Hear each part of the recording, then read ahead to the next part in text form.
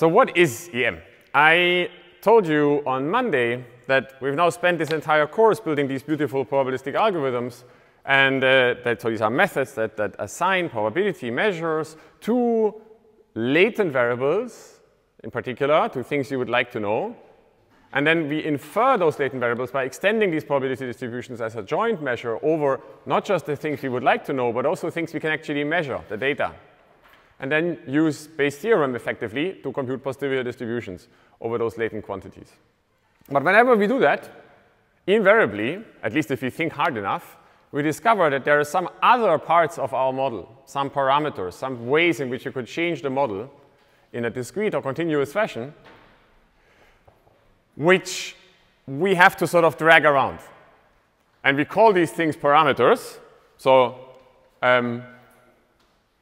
at least from a computational perspective, you can sort of think that in this entire algorithmic setup that we're working with, there are three types of numbers floating around.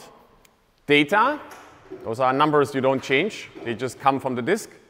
They're stored or measured, and they're never questioned. Variables, these are things you would actually like to know. So you're uncertain about them. You assign probability distributions to them. And parameters, these are the numbers that you need to write down the model.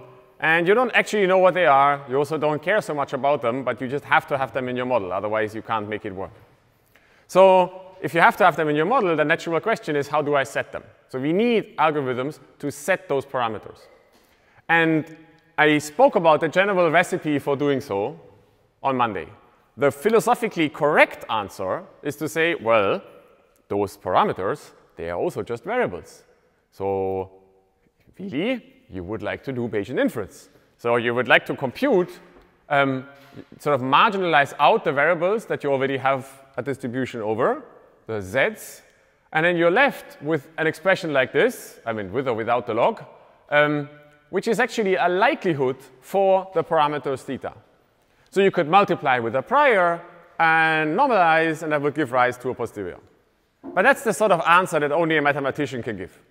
Because in practice, the real reason we have these thetas in our model is that we don't know how to do Bayesian inference with them.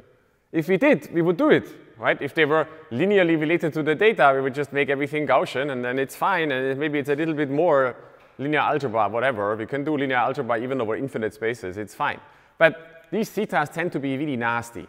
They come in through complicated nonlinear functions. Maybe they even have non-continuous effects on our model. They're just really annoying. So we can't actually do this. So by definition, we can't do this. That's kind of the definition of what a parameter is. We can't do Bayesian inference on it. So what we can do instead is, and that's sort of the general recipe I've advocated so far largely across the courses, we can compute maybe, if the model is sufficiently differentiable, at least a second derivative. So first of all, you can find a mode in the joint distribution over theta and z given, y and z given theta, and then do a second order Taylor expansion in theta space at that mode and call that a Laplace approximation. And when we do that, that gives rise to quantities that we can use. We can in particular then compute an approximate evidence, so an approximation to this quantity by integrating out this sort of Gaussian approximation. And that's actually not bad. It's a general recipe to do, and it works quite well if you have automatically differentiable code and the likelihood is sufficiently often differentiable. But it's not exact. It's an approximation to this distribution. And it's also a numerical problem. So we then have to compute a gradient with respect to theta, and then we have to follow that gradient. And we've all seen several times now over this course that following that gradient might be hard. Just calling gradient descent is not necessarily the most efficient algorithm. You can do it, but it's not going to be super fast. So I said on Monday, well, here's a third option, which I didn't actually motivate quite well. I said, well, you could also do something else, which is the following. We look at this expression up here again, and we realize that maybe a problem is that we take the logarithm of this integral, and this integral is the hard part, actually. We don't know how to do this integral. So something you can try with your model is to sort of, in some sense, just move the logarithm into the integral, in the sense that we move it inside, and then we integrate over some probability distribution given by, well, a quantity that we can talk about in two different ways. One way is we could say this is the posterior over z given the data for a particular choice of parameters. Or we could say this is an approximation sort of to the generative model for the data if we assume that the parameters are exactly this theta star.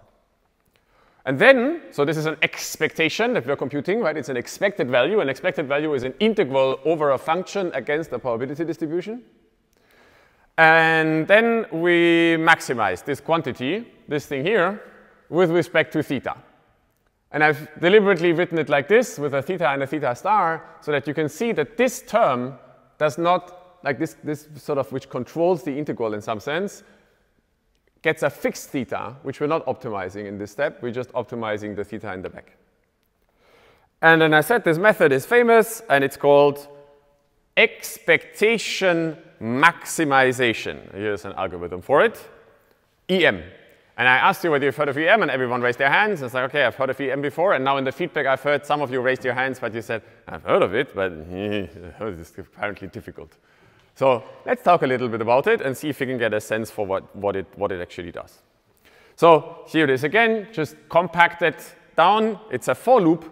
That's maybe the main message of this slide, or maybe even a while loop with a convergence criterion. So we iterate between sort of two steps, which sometimes get moved around so that it's a bit difficult to see where the expectation and where the maximization is. We compute an expected value, an integral over the log joint against the posterior at a particular point in parameter space. And then we maximize that expression with respect to theta. And when I say maximize, you tend to think of gradient descent. And it's not impossible to do this with gradient descent. This is called generalized EM. But the typical idea you should have in your head is that you probably won't be using gradient descent on this problem, but that instead we're going to do an analytic step where we compute a gradient of this theta, of this thing with respect to theta, and then set the gradient to 0 analytically on a piece of paper. And then when we do that, we go back to E. We set theta to theta t, or theta t to theta, and repeat. And we keep doing this until either theta doesn't change anymore, or this quantity that we've computed here doesn't rise anymore, this q. So you could, depending on how you want to implement it, you can either just keep computing q and checking whether it keeps rising, or you could check whether theta keeps changing. One of the reasons why you might not want to compute q is that you don't actually need it for anything else. So as it'll turn out that we can compute the update rules in the computer, once we've done the derivations, without actually computing q. And then sometimes it's easier to just keep track of theta. So that's an algorithm, and I can write it down, but of course you can't just write down an algorithm and then just use it without understanding why it works. So what we're trying to do is to maximize the evidence, which isn't even on this slide anymore. And instead, I'm telling you to maximize this quantity. So why is this a useful thing to do? Why would you want to do it? And that's what the first half of this lecture is going to be about. And spoiler alert, now there's going to be some annoying math. And there are 4 or 5 different ways of explaining EM, and none of them gets around doing annoying math. You can find another way that is different and focuses on other aspects than I do on Wikipedia, in various textbooks from Moritz Hart to David Barber. A large part of my exposition is going to be based on Chris Bishop's book, because he has already a focus on what might come next, what we might do on Monday, which I quite like. But we're going to need to do some annoying math. And I'll try and stay relatively high level to tell you what we're trying to do. So, and for that, I need to tell you the same thing a few times, because every time I say it, it'll become a bit clearer. I can say it the first time now. it'll turn out that when we compute this quantity, this q, then the value we compute here at this particular point theta happens to be exactly the correct value for the evidence. So we're trying to compute this quantity, which is a function of theta. And this quantity we compute down here happens to be for theta star exactly this number. And that's surprising because you don't see it from these two lines of math. And it also happens to have not just the right value, but also a particular structure in its gradient. That doesn't mean it has the right gradient, it has the same gradient as this function, but it creates, in some sense, a subgradient. So a way, a direction in which we can step so that we are guaranteed to actually also increase the thing on the left. And the argument for that is going to involve some lower bounds. So let's do that. So what we're doing here is we are constructing this p of z, so z are the variables, and we're going to do an example later on, given the data and the parameters. And you can think of this quantity as an approximate distribution over z. Well, it's also a posterior distribution, but you can also think about it as an approximate distribution over the latent variables that we don't know.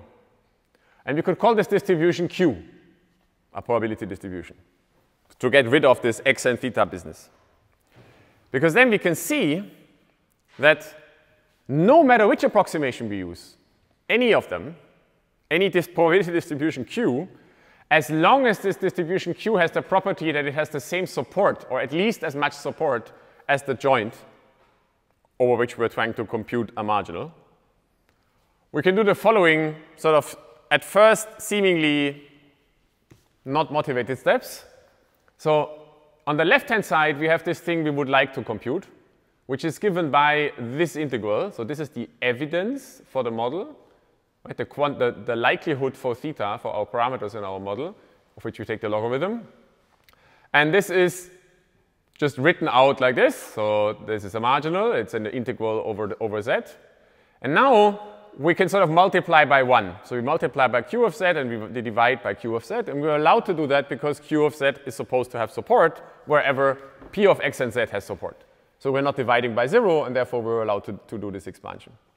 And now we do some, this is actually the operative part. We use Jensen's inequality. So now here's the point where I need to check how good your math for machine learning course was. Who knows about Jensen's inequality? Not everyone. So Dr. Cabrera didn't do that last year, I guess. So Jensen's inequality is stated here again. OK, I'll read it out, and I'll tell you what it means. So this is an inequality that comes from a Danish mathematician who wrote it in 1906. There are various other versions of it that came before. This is the elegant, clean form of it that says, effectively, it says that if you have a convex function phi, then an expected value under some probability distribution over some random variable. And if you then take the function of this number is less or equal than the expected value of this convex function of the random variable. Here it is again in some sort of more general way of writing it down. What this is a sort of a generalization of this type of mean value type theorem that, or second theorem that you've probably had in some of your first year math courses. So the picture you've probably seen in your first year undergraduate classes is if you have a function, let me briefly close this. And so if you have a convex function like this, then maybe let's draw it more like this, then it's a bit clearer. Then for any 2 points, the line that goes through these 2 points is above the curve. So another way of thinking about this is that the average value of this thing is above the curve.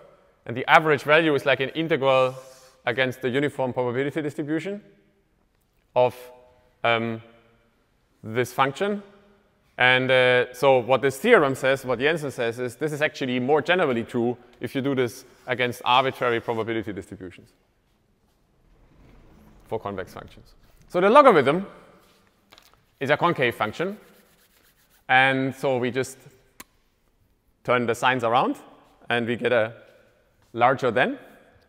And so what this thing tells us is that this expression, which we're trying to compute, is actually lower bounded by this quantity, which is given by our integral, effectively, up to some constants, which we'll talk about in a moment. And therefore, we give this thing a name. We call it L, curly L, of Q. And notice how the only point where theta actually shows up. So this Q of z, right? This is our posterior in our case. And remember that we set Q of z to P of z given x and theta star. I said we fix theta at that point. So that means the only part of this expression that will depend on theta, on the actual theta we're optimizing, is the bit up here. So the extra term we get from this 1 over q back here doesn't really matter because it's just something in theta star that we don't optimize. So this whole thing here is a lower bound on the evidence, which we're then maximizing. So when we maximize this expression in the m step of the m, we increase a lower bound on the evidence. And that's why this thing L in the literature for the past 15 years or so has been called the evidence lower bound, the ELBO. So who has heard of the ELBO before? It's amazing that this term has made it to the entire community. It's like there's way more people of you who know about ELBOs than who know about EM or about Jensen's inequality.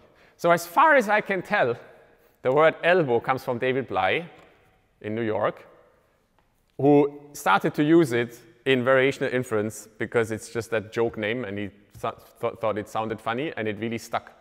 And so everyone has been calling it ELBO. On Monday, I'll give a few other names to it. It has some exalted interpretations in physics that come across much more seriously than ELBO, but it works. It fits for everyone, so this is the ELBO. Okay, so what we are doing, that was the first step to understand the M. What we do when we maximize this sort of seemingly weird expression is that we actually maximize a lower bound on the evidence. So there's this function called the evidence. It's a function of theta. That's the log probability of the data given just the parameters. And what we now have is we know that we can compute another function, L of Q, which sort of lies below. But that in itself isn't really enough yet, right? Just something below, and then we push that thing up is sort of good, right? It kind of is a useful thing. This is a minorization strategy. So we have this thing, and what we can do by moving theta around is we can move in a step that gets us to a higher point here. So because the lower bound rises, we could hope that the thing above it rises as well. Because there's only two options, right? Either it rises as well, or we get really closer and closer to it. But that second thing, that we get closer and closer to the evidence, it doesn't really help us so much, right? It just means we get a better approximation to the evidence, but in the end, we're just going to return one particular theta, and then we're going to use the model that comes from it. So that itself seems like it's not the final answer. So for this to actually make sense, we could find lots and lots of lower bounds, right, as well. So we would need to know how tight this bound actually is. And here is where the amazing bit comes in. It turns out that if we choose our Q to be this posterior, then we actually go to a point where this function is exactly equal to the lower bound. Sorry, to the evidence. Now I'm going to remove this line below because it's actually wrong. It's just the intuition we could have. But it's not what's actually true. So I'll keep this bit.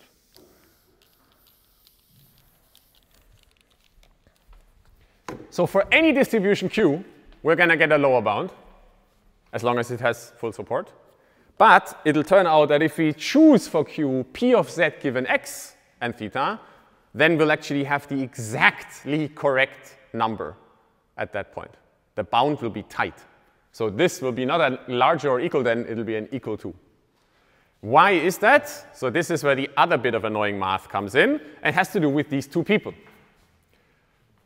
that you've probably heard about before. They're called Kullback and Leibler, KL, and they're on the left and the right because the pictures just fit better this way.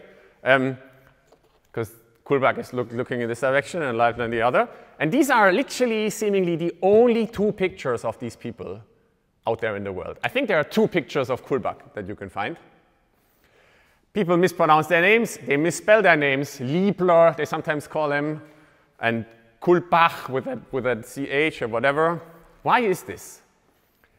It's because these two people lived a very secretive life. They worked for the NSA for their entire career.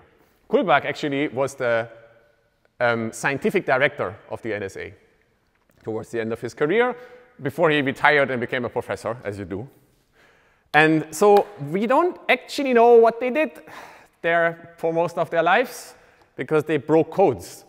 First against the Germans, then against the Japanese, and then against the Russians, probably. And they rarely ever spoke about what they did, because that's just what spies do. But every now and then they wrote a paper. And they wrote one about this thing for measuring distances between, not distances, but divergences between probability measures.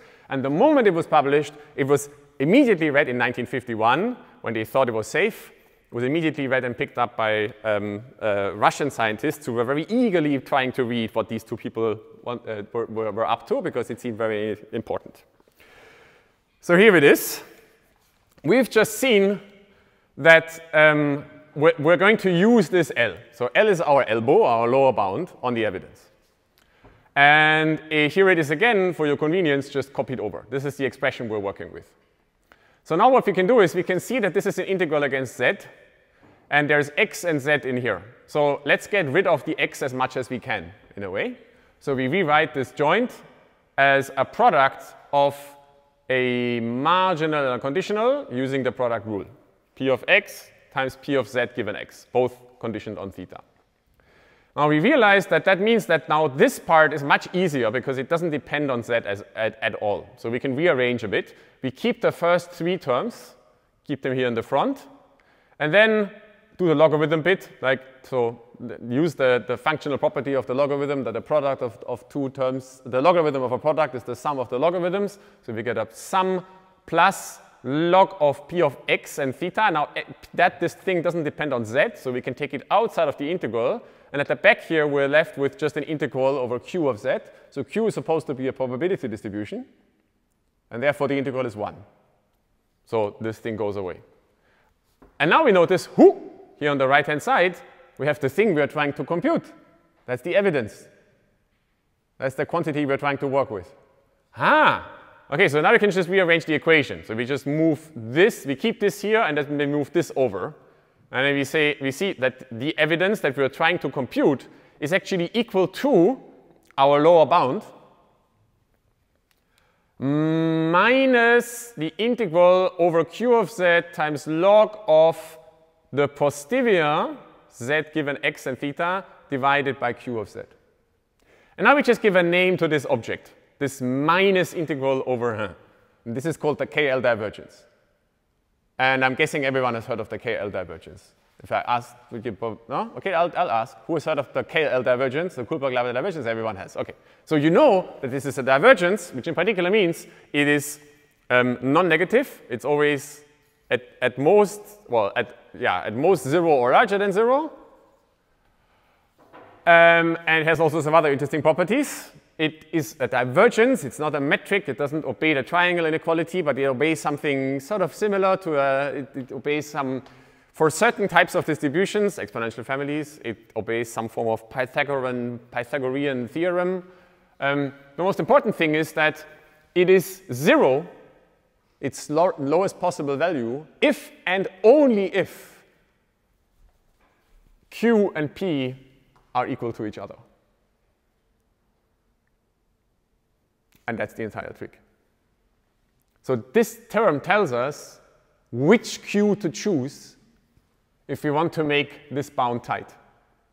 If we set Q to the thing up there, then this term will be 0, and therefore our lower bound on the evidence is actually exactly correct.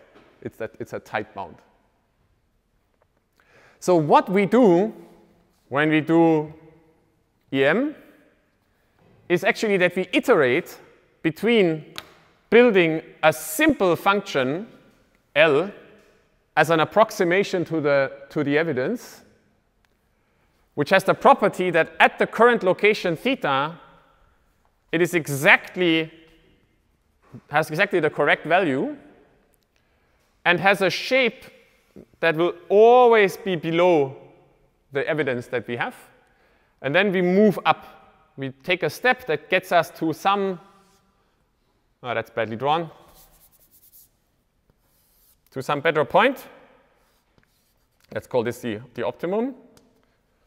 And then we recompute a new lower bound on the evidence. Yes? Where does the sign?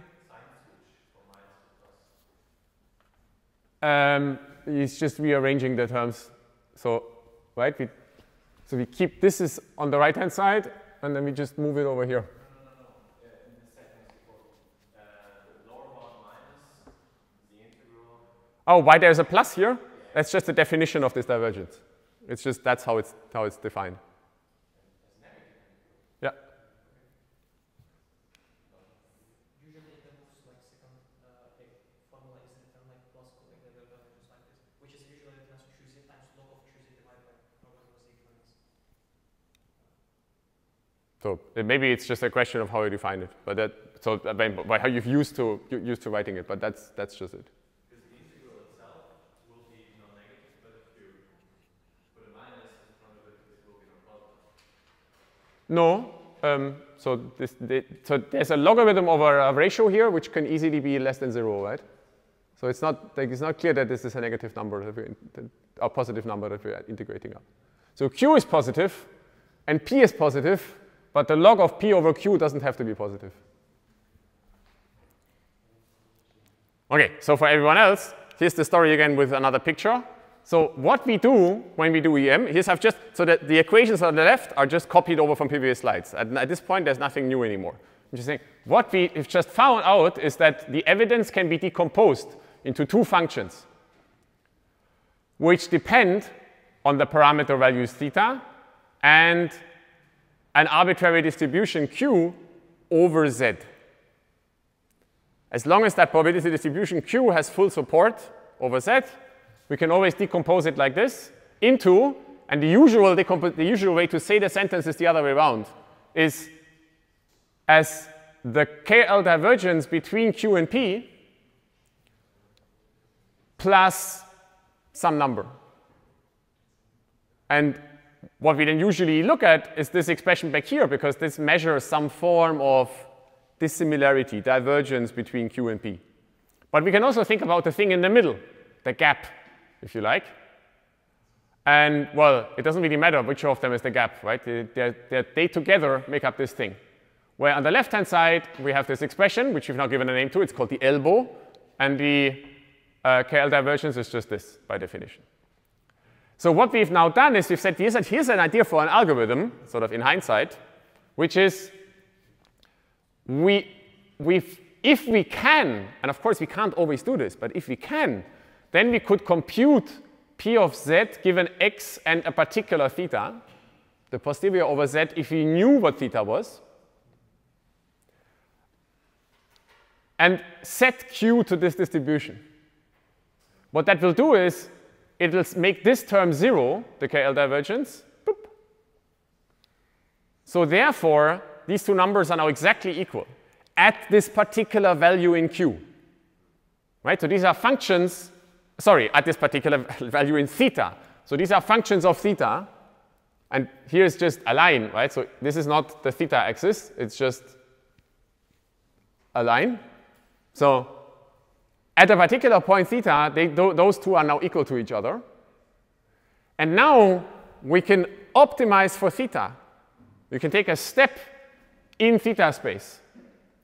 And when we do that, we change the KL divergence again between, or we change well, all of these terms, right? But maybe the best one to look at is that by changing theta, this Q becomes kind of an outdated old posterior that is not correct anymore. And therefore, L is not actually the exactly correct value for the evidence anymore. Because the distribution over Z that we're integrating over is in some sense outdated. And therefore, there is a non-negative and also non-zero KL divergence showing up again. And then we can repeat. We close the gap again and we go again and again. So, yes? Question is that, so we are still getting the point estimate of the theta, right? Like towards the end of this process, we'll have like a theta matrix. So we're moving around in theta space, and we keep having point values for theta. So why can't we just use like gradient descent? Like I know like. So why not use gradient descent on theta? Actually, you can. So in the second half of this lecture, I'll show you why you might not want to, but you can. So you can compute a gradient of this elbow with respect to theta. And in fact, actually, that's what people often do in the class of algorithms that arise from this idea, which are called variational inference. And then they just follow the gradient. So here is another way of writing down the EM algorithm. Again, I know I have a lot of these slides that all say this is EM. So we've just cleaned up our notation now into like one slide that will say this is what EM actually is. If you are in a situation where you need to estimate parameters of your model, and your model contains data, variables, and parameters. The data are called Y, the parameters are called the variables are called Z, the parameters are called theta. Then what you might want to do is maximize the evidence, this expression. You want to do that because you can't do Bayesian inference. If you could do Bayesian inference, then theta wouldn't be called a parameter, it would be called a variable. So that means you want to maximize this expression. But we assume that this integral is actually difficult to do or intractable. So what we do instead, and that's the EM algorithm, is we initialize at some particular value theta 0, and then compute a posterior distribution over the latent variables given theta.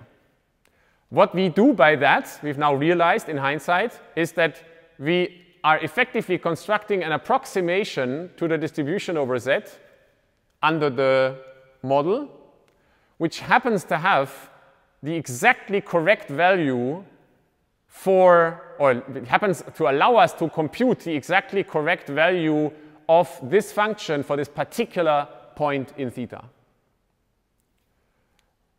And that means we're minimizing, or this is the case because this choice of Q minimizes the KL divergence between the posterior and Q, simply because it is the posterior on Z, given X and theta.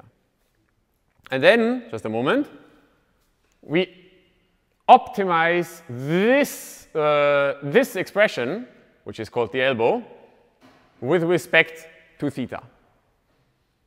And this function of theta is not this function of theta. It's just another function which happens to have the property that it has the correct value at our starting point in theta, and it is a lower bound. So when we increase it from a point where the bound is tight, we necessarily increase the evidence as well. And that's the cool idea. So we keep doing this until we don't increase anymore, and then we're stuck in some local optimum of the evidence. In the picture I've drawn, it looks like we might converge to the global optimum, but of course we might still get stuck in the local optimum. But at least we'll actually find an actual optimum, which is not something guaranteed if you use the Laplace approximation, because we'll always just approximate this integral. So I'll get to you in a moment. One question you might have is just why.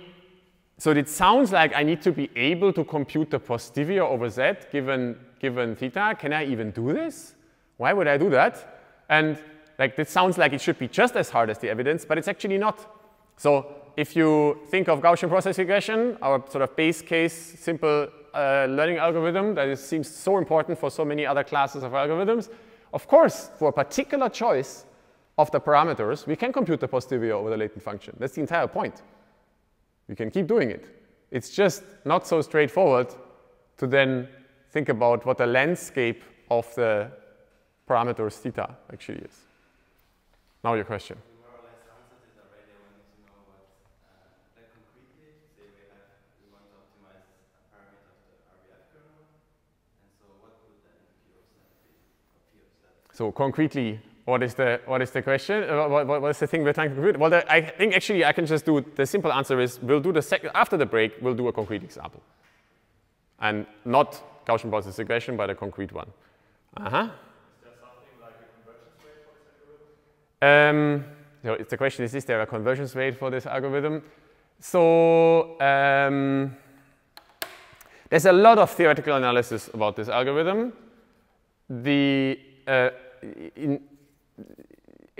It depends a lot on how it is implemented and what kind of model it's actually implemented on. So what we're going to do now after the break is an instance where we can do block coordinate ascent in the theta space. And then you sort of inherit all sorts of conversion statements from those type of algorithms. So if you do it with gradient descent, you sort of get a convergence rate from gradient descent. If you do second order optimization, you get a convergence rate from second order. But actually, typically, this algorithm is used in a much more structured fashion to update entire blocks of the parameter space to an exact maximum along that, in some kind of Gibbs-style block coordinate descent way. So before we go to the break, I just want to point out a minor thing, which is just to clean up the formalism a bit. What we're doing here is we're trying to maximize the evidence. And I said on Monday and the previous times a few times, of course, quite typically, you don't actually want to maximize the likelihood, because you have learned in all sorts of classes by now that maximum likelihood is really dangerous, right? The likelihood can be maximized at some point. That is very bad because it just explains the data really well, but it's totally unphysical, or just you know that it's the wrong value of theta. It's just not the right choice. And so what you actually might want to do is you might want to multiply in this expression P of x and theta, given theta with a P of theta, with a prior for theta. And I've already mentioned a few times that that's usually not hard. So when we did this numerical optimization of the parameters of a Gaussian process model, I didn't actually do this, but you could have easily added a term, just added another term to the optimizer, to just basically regularize it. So this is already a logarithm here. So if we multiply with a prior, that's like adding a log prior, and literally adding a function is not that complicated. And this actually holds true for EM as well. So it's absolutely straightforward to write a variant of EM that does maximum a posteriori inference. So it maximizes a posterior rather than likelihood. And the only thing we have to change in the slide, so this is everything as before, we only add one term here. So we're going to minimize the KL divergence to the posterior, to the sort of the joint actually over x and z and theta. And this is really easy because, as you can see, this is a distribution over z. There is no z in this thing here. So we can really take it outside of the integral and literally just say, well, we just maximize the elbow plus the log prior over theta, whatever your prior over theta is.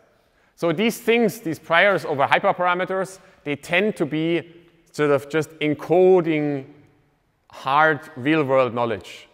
Like, so for example, theta might be a rate, and you know that it can't be lower than some stupidly low number, so you're sort of bound away from 0 just to make sure your model doesn't choose 0. Or some kind of, they are often some kind of log concave functions that, you know, just avoid the model going too high in theta space, too low, or to the corners of a domain that you don't want to be in. Yeah. Is that inequality reversed? Say again? The inequality should be this way because like that's the lower bound and this is the upper bound. You mean out down here? Yeah. Yeah. So the inequality should be the other way around. Yeah. Yeah. Yeah. So we're maximizing this thing, and therefore we're maximizing this. So this should point this way. Yeah. Okay. And now we take a break. And let's continue at 9:05. There was a question in the break about why. So I fixed the inequality now, and there was a question about why Laplace is actually not the right thing to do, or why Laplace is bad. And so maybe I should clarify this point a bit. I said in the very first slide of the lecture today that to find good parameter values for your model, well, ideally you'd like to do maximum a posteriori inference, or maybe even full Bayesian inference over your parameters, but you can't do that. So one general option is the Laplace approximation. And I then maybe made it like, maybe I dragged Laplace a little bit too far down. Maybe I made it seem like a really bad thing to do. So we use Laplace approximations for Gaussian process, for Gaussian process classification and for deep neural networks, and even for exponential families. And I argued that they are a good thing. We did model adaptation for classification with Laplace, and you can do that actually for deep models as well. So there are people out there now at the big companies fitting architectures of deep neural networks using Laplace approximations. And this is a good thing to do. I'm not saying it's bad, but it's fundamentally an approximation, because the actual distribution over Z isn't actually the one you're approximating it with. So when we do Laplace, we typically approximate the distribution over the latent variables with a Gaussian, even though that distribution isn't actually Gaussian. And then we track the dependence of this Gaussian distribution on theta and optimize for it. So because there is a gap in approximation between the true distribution on Z and the Gaussian distribution on Z that we construct with this Taylor approximation in log space called Laplace approximation, means that we can't be totally sure that we are actually optimizing the right thing. And actually, in practice, I think it's usually not a problem. It's just not as strong a mathematical argument. Can you expand a bit on this Laplace? Because as far as I understood, we're tracking a point estimate of theta, and Laplace, as we have done it, is find the mode and then do the approximation. So isn't, like, why is the mode finding already having the theta star? So there might be a confusion here about what we are finding a mode for. So in the way that we've used Laplace so far, in Gaussian process classification, in deep learning, and also for exponential families, is we effectively constructed we optimized in Z space, and then at a particular point in Z space, where the gradient is 0, hopefully, do a second order Taylor expansion in Z. That gives us a Gaussian distribution in Z. And we can marginalize over Gaussian distributions in Z, usually, because the integrals are closed form. And that gives us that functional dependence on, so this is sort of an approximation for the relationship between x and z in here. That makes them, that linearizes the relationship and makes the posterior Gaussian. And then we can integrate out z under this approximation in closed form and get a thing that depends on theta. So what we're doing is, and maybe actually from this picture we can also think about, or from this slide, we can also think about this as constructing a particular Q of Z that happens to be Gaussian. So it's an approximation in function space to say we want a Gaussian approximation, Q. And that Gaussian approximation Q has a non-zero KL divergence to here. Non-zero KL divergence to the true posterior, because the true posterior for these models isn't Gaussian. And what we then do is we just maximize this thing with respect to theta. And maybe what we're effectively doing is we're just hoping that the KL divergence stays sort of similar while we do that. If it doesn't grow too much, then we're probably increasing the evidence of the exact model as well, right? So if you're sort of moving around and this gap doesn't change much, then we can keep moving up. But there could be a weird case where we sort of focus too much on the optimization, on the approximation Q, and we kind of sort of trick ourselves into a point in theta space where the approximation, Laplace approximation Q looks really good, but the actual correct model to it isn't good. For example, this could be the case, I guess, so Laplace approximations have these weak tails. They're just local, right? So one thing that could happen is that what we do to our model actually increases its sort of heavy tails in a way that moves mass away that we don't notice. So EM is an algorithm that avoids this problem by making the bound tight at every step. But of course, we can only do that if we can actually compute the true posterior. And for the models that we use in classification and in deep learning, we can't compute true posterior, so we can't hope to do this. So why might EM still be a good thing? Well, maybe sometimes we can compute the actual posterior and even do more than that. So one particularly interesting case arises if the model that we're using is, big surprise, an exponential family. Because when it is, then we can do some trickery with the, just write down the structure of the joint model. And because we are computing integrals against log probability distributions, we will then end up, and I'm not actually going to do this slide in detail, you can look at it afterwards, with expected values that we need to compute over the sufficient statistics of the model. And these integrals, expected values of sufficient statistics for exponential families, often have closed form expressions. You can just look them up on Wikipedia. And so that's not totally automatic for exponential families, but it's often the case. So for example, for Gaussians, the sufficient statistics are moments, so they're linear and quadratic functions, and the expected value of a linear and a quadratic function under a Gaussian is known. Or for the the Dirichlet distribution, the sufficient statistics are log counts, log probabilities, and the expected values of these log probabilities are known. They are these gamma functions, basically. Gamma functions and their derivatives are digamma functions. And then we can sort of look at this derivation a bit to see that to optimize these models to the M step of EM, we have to set those expected values of sufficient statistics equal to the gradient of the log partition function. And the log partition function is known, so its gradient is known. You can write it down, and then often we end up with equations that can be closed form solved on a piece of paper. So the M update step becomes an analytic update step. And to show you what I mean by that, I'm going to show you an example.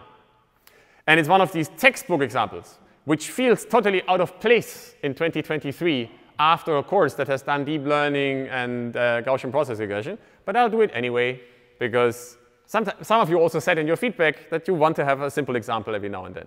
So here is just think yourself back into a simpler time. It's 1995 or something, and computer science is really easy. And what we're trying to do is learn a mixture model. And so the picture I would then show you in 1995 is this, on the left, of Old Faithful Geyser in Yellowstone National Park. Has anyone ever been? It's very nice. You get to sit on a bench here, and there is this hole in the ground. Everything smells of sulfur, and there's actually a big lodge, because the Americans, of course, would build a big lodge over here. That's never on the picture, because it's not so nice to look at. And so you sit there, and there's this geyser, which has this property that, oddly enough, for the past hundreds of years, ever since white settlers arrived, this thing has an eruption with a lot of regularity. That's why it's called Old Faithful. The other geysers, they come up every now and then. There's a lot more geysers down the field over here. And this thing has an eruption about every hour. It's between every 50 minutes and 90 minutes that you have to wait. And they have a little clock there that counts down how much longer you probably have to wait. And then it spits some water really high up in the air, really, really impressive, dramatic thing, for about 2 to 5 minutes. So at some point, someone sat down, probably from the National Park Service, and collected this data set that said how often you have to wait versus how long the eruption is. And lo and behold, if you have to wait for longer, there's more water collecting in this cavern of the geyser, and that means the eruption is probably going to be longer. So that's interesting, and more interesting is that this data set has this interesting structure. It seems like it has this kind of bimodal distribution. There's two blobs basically going on. And these kind of data sets have occasionally been found in other applications as well, in biology and so on. And usually we only see this because they tend to come up in data sets that are quite low dimensional, like this one that you can look at and then you can see, ah, okay. So then one thing people want to do in the old way of doing statistics is, I'd like to have a model that learns this kind of thing, this structure. And you could call this clustering or a mixture model. And then mixture models are associated with math that looks like this. So what is this? It says that, so these red dots, these are our x's, the data. And we think that this model can be parameterized by 3 sets of things, pi, mu, and sigma. And we use those to describe several Gaussian distributions that lie in this space. In this case, you probably can guess there are going to be 2 Gaussian distributions, because you can look at the data set and it looks a lot like 2. That's also why it's in all the textbooks, because it's totally uncontroversial that there will be 2 classes or 2 clusters. And so we assume that both of these clusters are Gaussian, just because Gaussians are nice exponential families.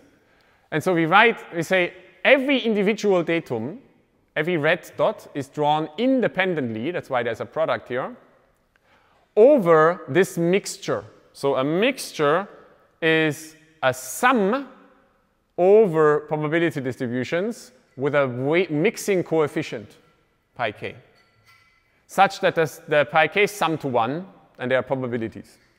So you could think of create the next eruption by independently drawing one mixture component from the pi vector. So pi is a set of probabilities. We just draw one instance from this discrete probability distribution. And then when we know which of the 2 clusters we're going to be in, we just ask where is x going to lie by drawing from a Gaussian distribution with mean mu k and covariance sigma k. Another way of writing this, by the way, is to introduce a variable z, which gives us the identity of which cluster each data point is going to be in. So we think of Z as a matrix, an array of size number of data points by number of clusters with a one-hot encoding. So this is it's a binary matrix that is 0 almost everywhere, and in each column there's exactly 1, 1. In each row there's exactly 1, 1, which says the nth data point belongs to cluster K. So you've probably seen models like this in undergraduate machine learning classes. And now, actually, I think you've probably seen these kind of models, maybe even this data set.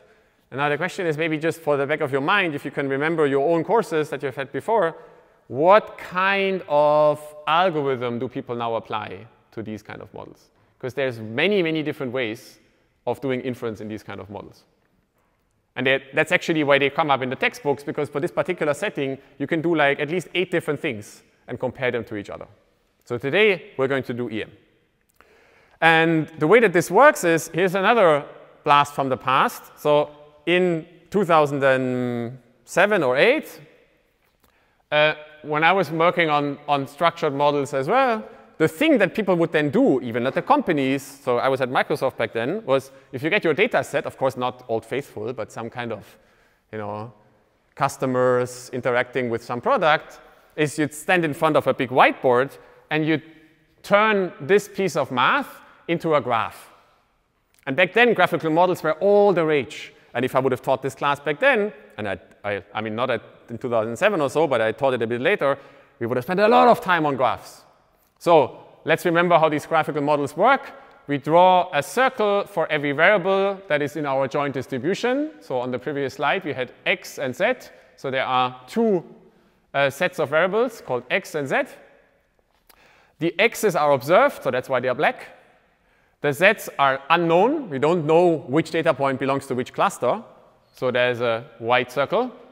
And then all the parameters, the things that we won't put probability distributions over, but which show up in the probability distributions, get often drawn as little circles, as little dots. So in our case, there are means and covariances and mixture weights, pi. And then here is a little nice addition to this notation that I haven't told you yet, but it's very easy to understand. When there are multiple instances, so in some sense sort of array index variables, like in this case n and k, we draw boxes around the groups of variables that belong to these arrays, or to this dimension of the array. These are called plates in this notation, and indexed then by how many copies of them we have. So here is k copies along k and n copies along n. So this gives us an idea for sort of arrays overlapping with each other of this type of size. Okay, and now you look at this graph, and if it were, I don't know, 2006 and you were experts in graphical models, you would immediately see it. Now I have to tell you, because we haven't talked enough about it in this course, is that inside of this graph, there is a V structure hidden. So we did in the third class, we talked about these elementary types of graphs, right? There is chains, fan-outs, and colliders. And this is a collider structure. It's a collider structure in mu and sigma and z. First of all, obviously, the arrows come together. So when we condition on x, mu and sigma and z will become dependent on each other. And now the engineer knows, this is where my headache is going to be. So that's why the algorithm is not going to be easy to write down, because to find the correct values for mu and sigma and z, I have to jointly optimize them, because they've become dependent on each other through the data. But there's actually an even worse kind of joint dependence, which is hidden by this plate notation. Because we see that the k and the n plates overlap, and that means that every xn affects an entire row of entries in Z. And they become all dependent on each other. And that's a situation where an algorithm like EM might actually be interesting, because it means that all the variables we're trying to infer depend on each other, and a simple optimization method is probably going to struggle to work well.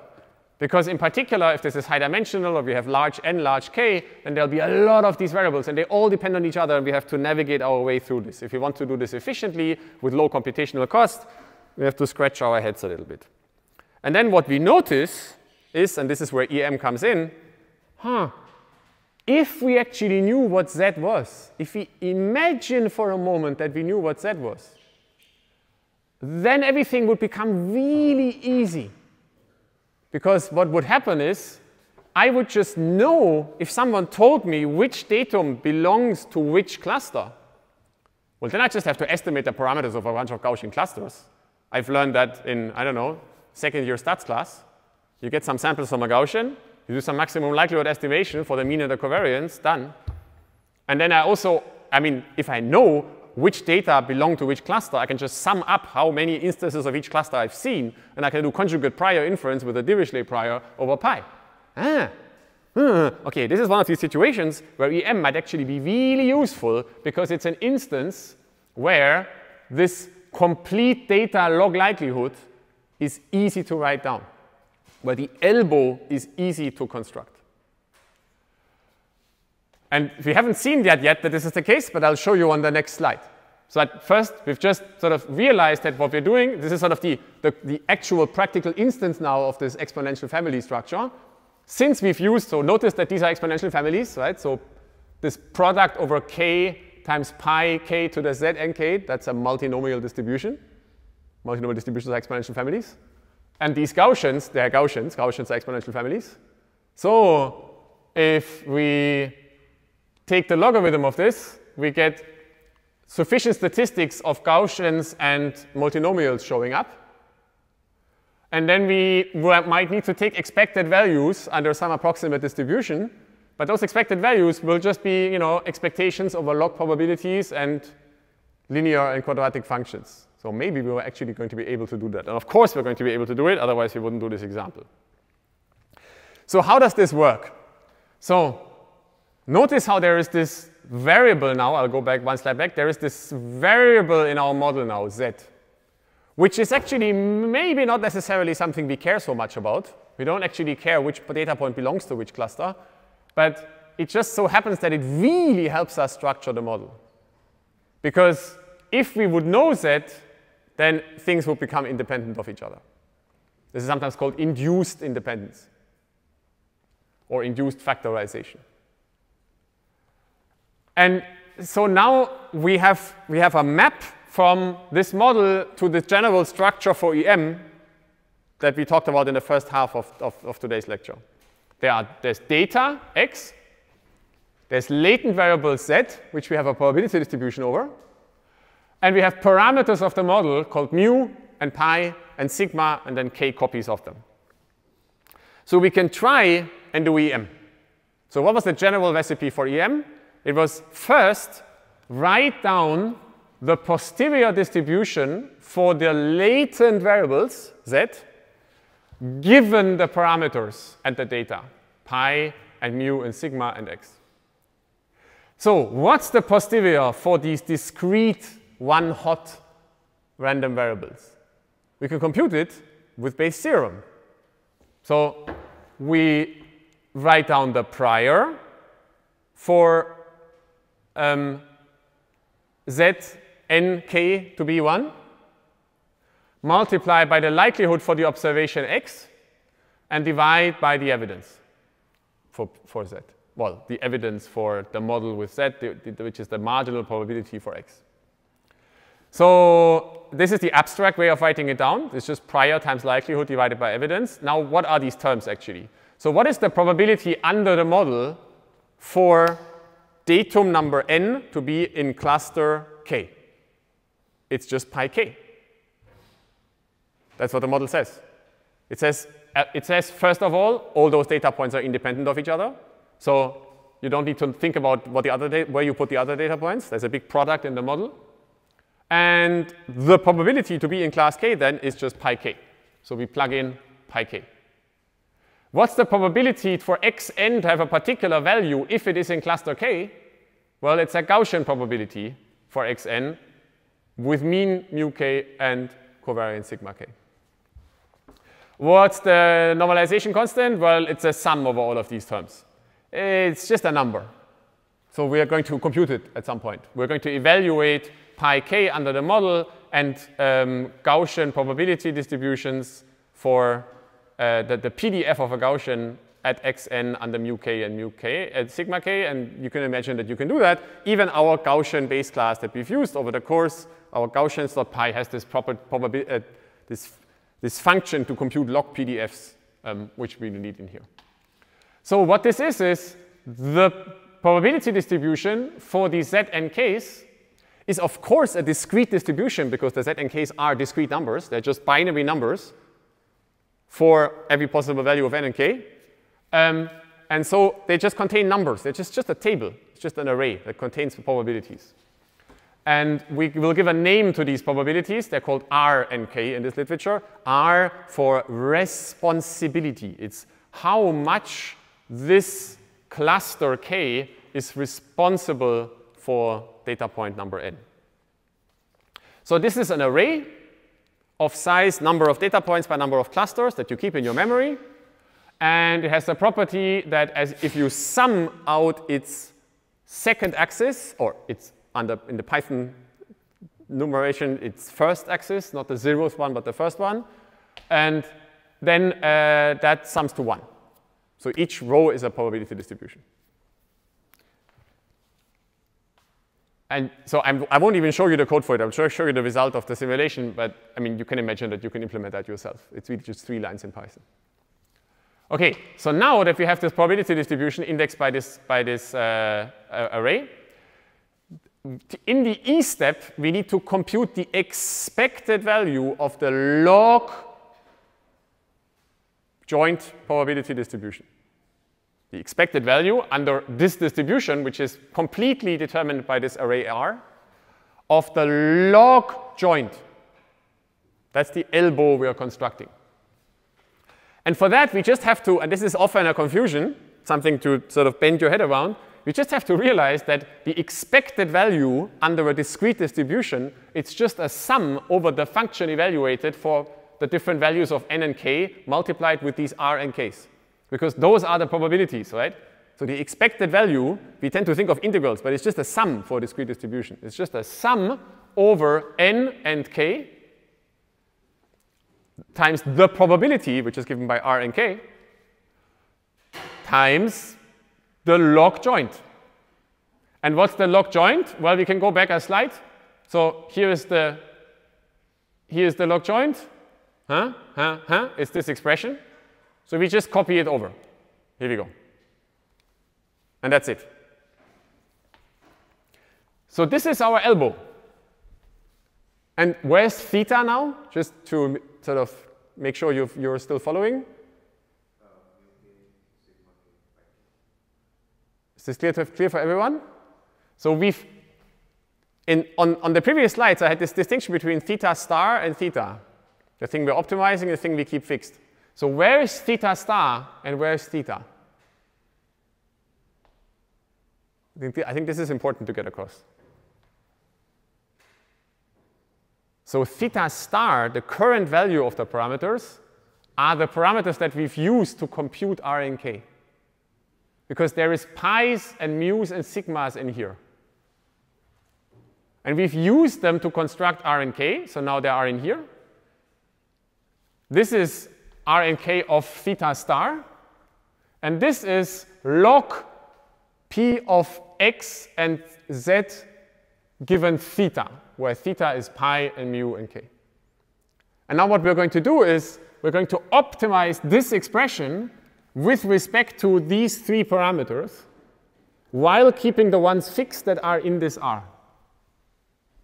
And when we do that, of course, the responsibilities won't be correct anymore. Because if we change the weights and the parameters of these mixture components, they will lead to different estimates for the responsibilities. And that's exactly this gap opening up in KL divergence. So now we do a little bit of math, which you can just follow along and not let it affect your mental health. So because it's just one of these things you just then do at the end. Well, maybe the main thing to take away is doing EM requires you to bring out a piece of paper and do some derivations, as you do actually in this week's homework as well. So here's the expression again, copied over from the last slide. Now we need to optimize this thing with respect to only pi, mu, and k, and we ignore the fact that there's a pi, mu, and k in the R, and that's the entire trick. We're allowed to do that because it's called EM. So let's take the derivative of this expression with respect to mu first. So there are k, capital K, many instances of mu's in there, and each mu is a vector. We take a gradient with respect to one of them. Let's call that thing mu L. That mu L only shows up in one term in this sum, the one where k is equal to L. So that sum now vanishes, and we're left with just the instances where k is replaced with L. There's still a sum over n left. And now, which of these terms depend actually on mu L, sorry? Well, the r and k stays in the front outside of the bracket. This thing does not depend on mu L, so we drop it. And we're left with the gradient of a log Gaussian with respect to the mean. Now, the log Gaussian is just this quadratic form, right? It's xn minus mu L transpose times sigma L inverse times xn minus mu L times a half. We take the gradient of that. It's a quadratic form, so it's like the 2 comes down, cancels with the 1/2, and we're left with sigma L inverse times xn minus mu L. So this expression is supposed to be 0. Now we rearrange. We saw that you see that there's only, if we open up, like expand this bracket, we get Rn L sigma L inverse times xn, and Rn L sigma L inverse times mu L with a minus in front, separate sums. Oh, the sigma L is in both of these, so we can just multiply from the left with sigma L, assuming it's actually invertible, which it hopefully is because it's the covariance of a Gaussian. So the sigma L actually falls out completely. We can cancel it from the equation. And we just separate those two sums. So there's the sum over RNL xn, that's this thing. And then there's a sum over RNL mu L on the other side. So a sum over RNL over the n's, that's not something that sums to 1, because it's a sum over this R array, not along the first axis, but along the 0th axis. So we just give a name to this variable. We call it capital RL.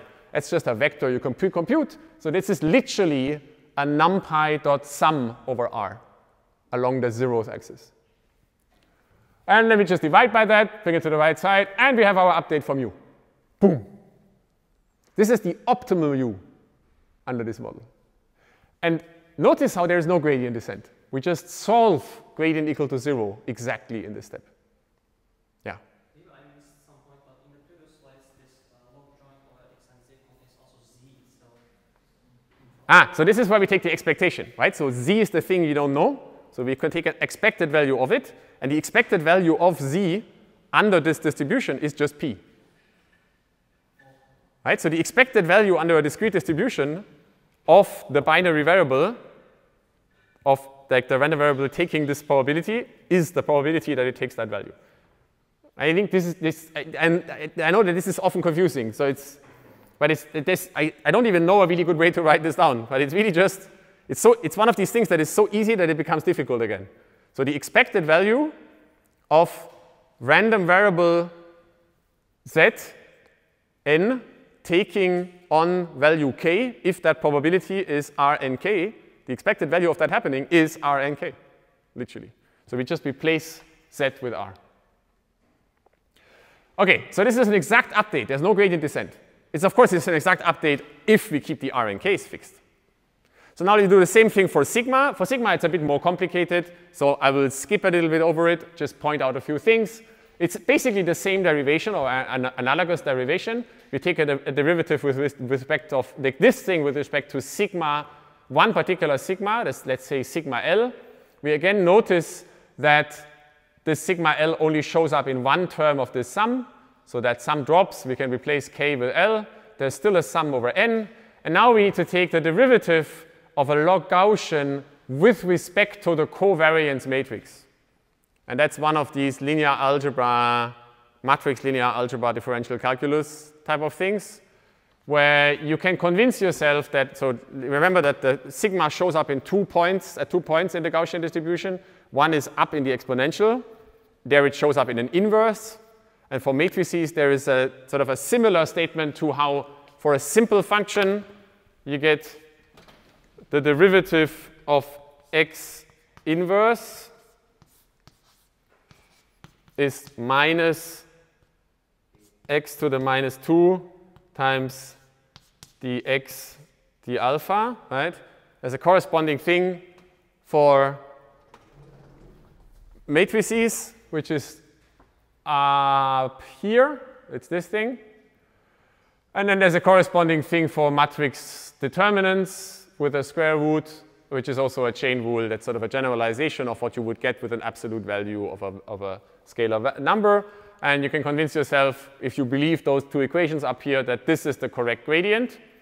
We see that sigma L shows up a lot, but it's the same sigma L. There's no sum over L here. So we multiply from the left once with sigma L. Then one of those drops, and it drops completely here. And we're left with only one sigma L. So we can solve this equation for sigma L and find that it's given by this expression. And those, by the way, these expressions, of course, look in some sense exactly as you would expect them to look. So if you knew that the datum belongs to the cluster, you could estimate the parameters of the cluster, the covariance. This is an empirical estimate of the covariance. And this is an empirical estimate of the mean. It's just where is the centroid of this distribution. And now finally, we need to take the expected value of, we need to optimize for the cluster weights, for the pi's.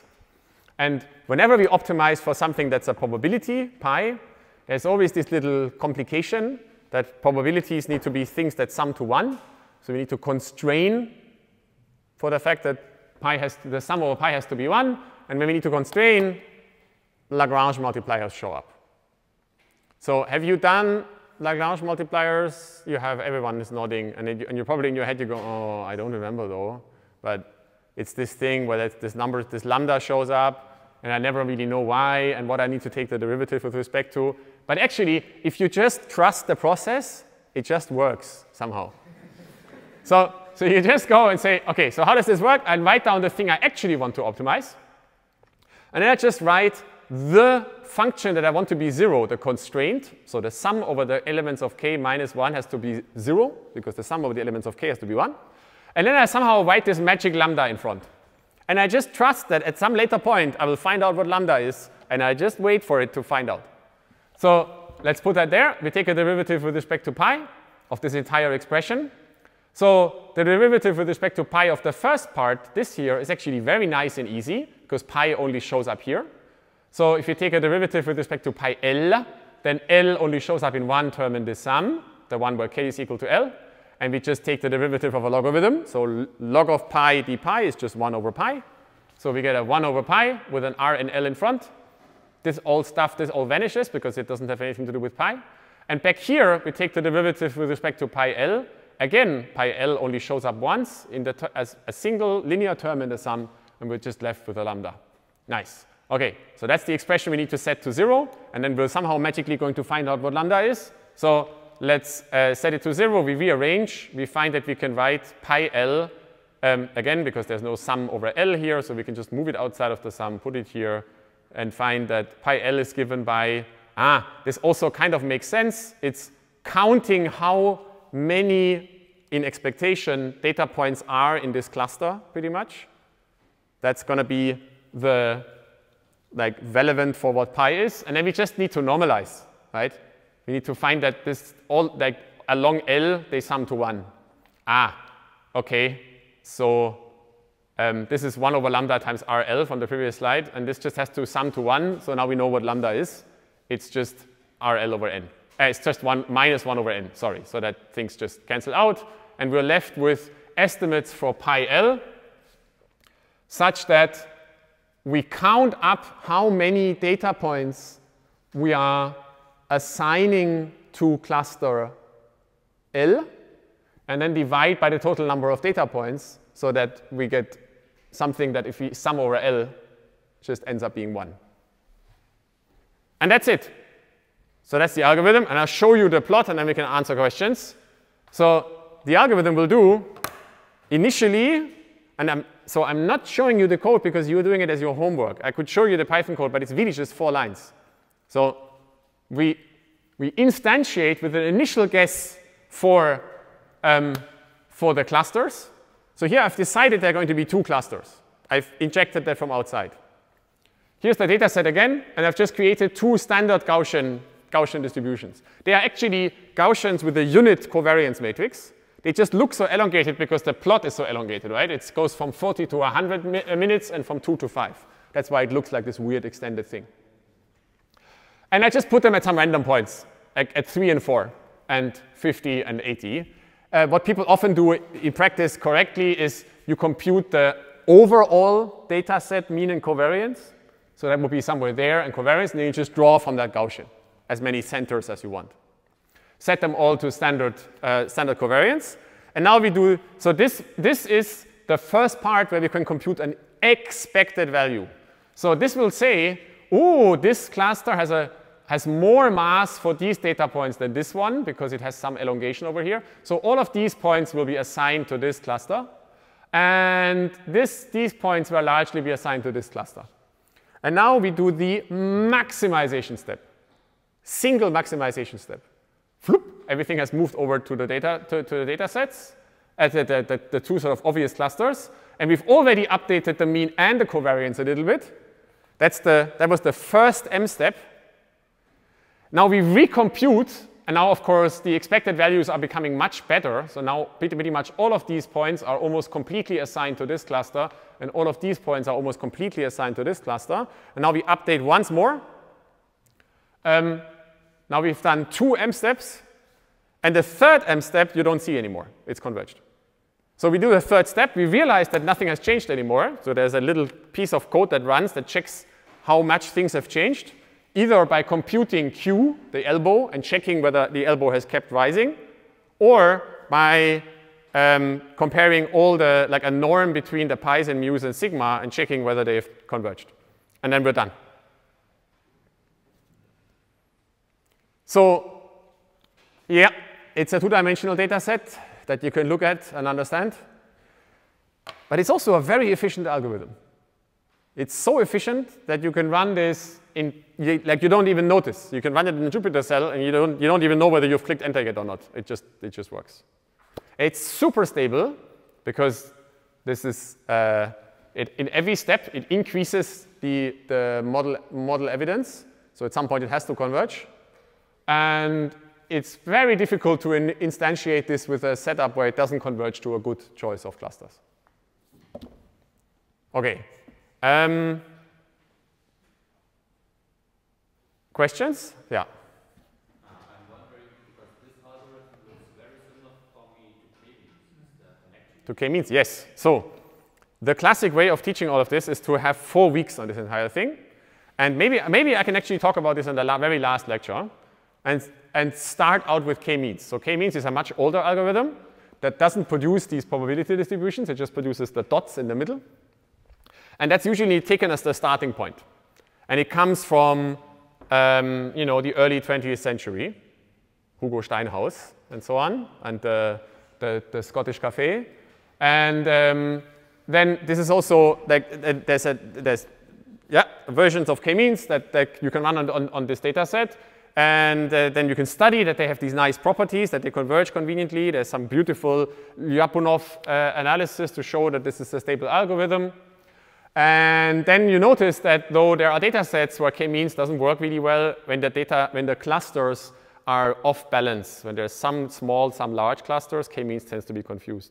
So then you do what's called soft k-means. Soft k-means is k-means with a Gaussian isotropic distribution around it. And then people use that to argue that, ooh, see, there's a probabilistic interpretation of k-means. And then we realize that these isotropic Gaussians, they don't work when the data sets are really elongated. So we need to learn the covariance of these distributions. And that's where we're at now. Then we come in with EM. We go from soft k-means to EM. EM can be used to learn probability distributions parameters. And now what we're left with is the final step, which I haven't done yet, which is maybe one of the questions you might have in your head, is where does the 2 come from? How does it get to pick 2 clusters? I mean, of course, I can see it, yeah? But I would like to have an algorithm that tells me that there are 2 clusters, not 5. And for that, we need an algorithm that can be uncertain about the parameters that make the model. So we need to go back to our our graph and say, ooh, I would like to be uncertain about this thing. I need to be somehow, this really should not be a dot, it should really be a variable. And for that, EM doesn't work anymore. And hopefully on Monday, I have time to do that part of the story for you. That question for the derivation of waiting for the determinant of sigma. Yeah, how does this minus and half determinant of sigma to the power minus 3 half boil down to just minus sigma L inverse? Because they cancel out, right? So minus 3/2 times 1 is 1/2, minus 1/2, minus, no, plus,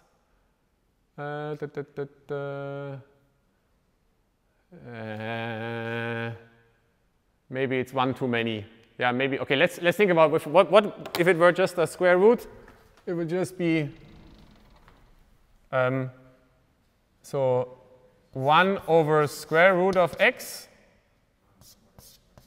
dx is minus 1 over x to the 3/2 times, there's a 1/2, 2 coming down. So it's x to the minus 1/2 d to dx is minus 1/2 x to the minus 3/2, right? And so this is x over square root of x. I need to check. It's one of these instances where standing in front of the too close to the blackboard probably won't catch it. I need to check. So it might be that I copied one too many sigmas in here. You have mod of x, over here is mod of x, but mod of x over sigma, and then this will become connect, I guess. Yeah, so I'm pretty sure that this line is correct. Maybe this one is not. I checked that yesterday and it works out. So it's also the correct update. So I'm very sure that this is the right thing to do, if only by argument to authority, because it's in literally every single textbook. I mean, this Gaussian mixture EM is just the thing that everyone does. Okay, I'll end it here. Summary. What is this algorithm we've come across? It's a way of fitting the parameters of models which include uncertainty.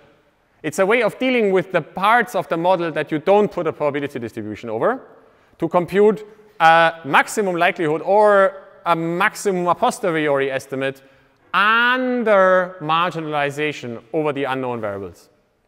And it consists of a two-step procedure, one in which we compute an expectation and then one in which we maximize this expectation.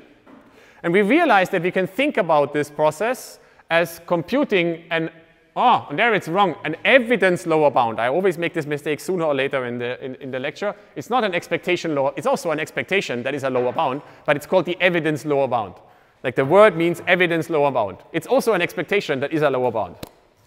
And it looks like this. It's annoying math to look at sometimes, but what it turns into, the kind of algorithm it creates, as we've just now seen for this mixture model example, tend to be algorithms where you have to do some modeling carefully beforehand, staring at some graphical model or some piece of math, realizing that there is some variable that if only I knew that variable, then everything else would be easier, introducing that variable into your model, computing posteriors over it, and then doing a bit of algebra on a piece of paper, as you actually do this week for the Kalman filter and its EM update. And what you then typically get is, so it's annoying because you have to do it on paper. And to this day, there's many PhD students out there who have to do this. But also what usually happens is that the derivations, when you do them right, of course, the first time you do them wrong, but when you do them right, you get updates that make total sense. It's a little bit like, well, you saw one example of this for the mixture model, where you get, oh, of course the estimated mean is responsibilities times empirical mean. Of course, the estimated covariance is responsibilities times estimated covariances. And for the Kalman filter, you'll get similar updates. So if your updates, you can do your own type checking or sanity checking. If you don't get updates for the Kalman filter variables that look like the way they should look, you're probably wrong. And people quite like doing these derivations. They're very like Zen meditation. It's not like watching a gradient descent not converge. On Monday, we'll do the final bit of what do I do if I would like the parameters really to have to be variables as well. That's going to be called variational inference. I'll just do it very briefly. And then on Thursday, I'm hoping to sort of tie this storyline up with something that's not math much, but mostly history and some stories fitting together. Maybe I'll talk about k-means and that part of the story. Thank you very much.